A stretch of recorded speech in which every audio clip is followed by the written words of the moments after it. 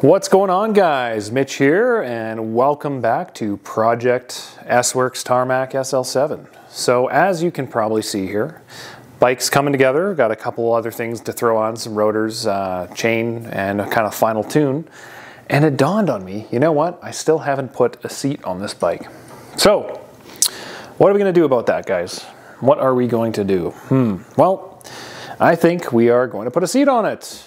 So enter this guy. This is the S-Works Power Mirror. Super popular saddle. I love it. I've had it on a couple different bikes, as you can kind of see.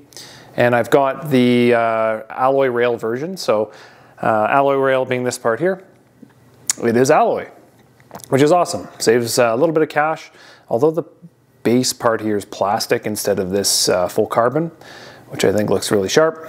But anyway, we're going to put this on the bike here, and I have used this exact saddle, just so you guys are aware. So it might not look super fancy new, but as I say, every custom build usually has a couple used parts on it that are preference based.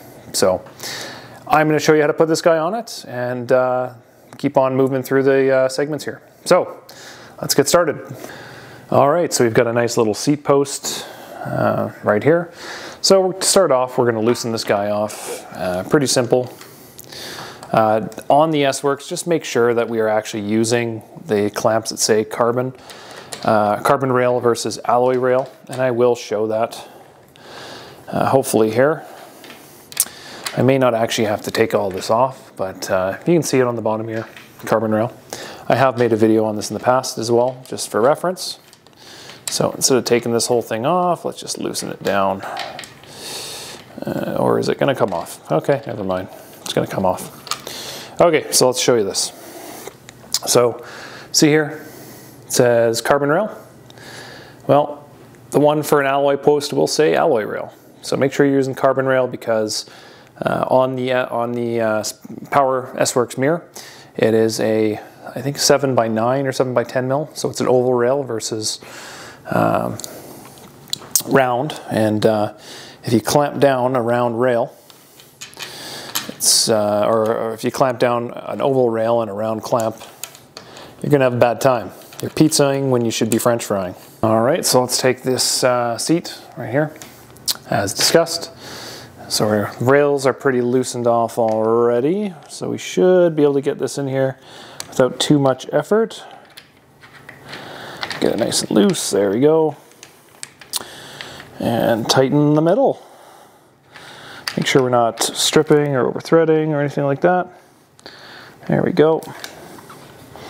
I'll deal with the actual setup on this after the fact as well. So to start here, like I said, we now that we have the clamp kind of on, you can rotate it, move the seat up and down. I will deal with that more later.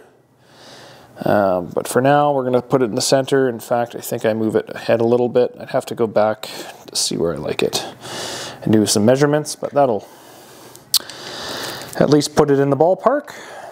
All right, so the saddle's all on and we're laughing. Other than right now, I think the saddle's way too high in the frame, but that's just because it's in the stand and I've been building it that way. So I will go ahead and measure this up and kind of set everything how we want it. But yeah. Good to go, guys. Thanks for stopping by, and until next week, we'll keep the project rolling. Cheers, guys. See you later.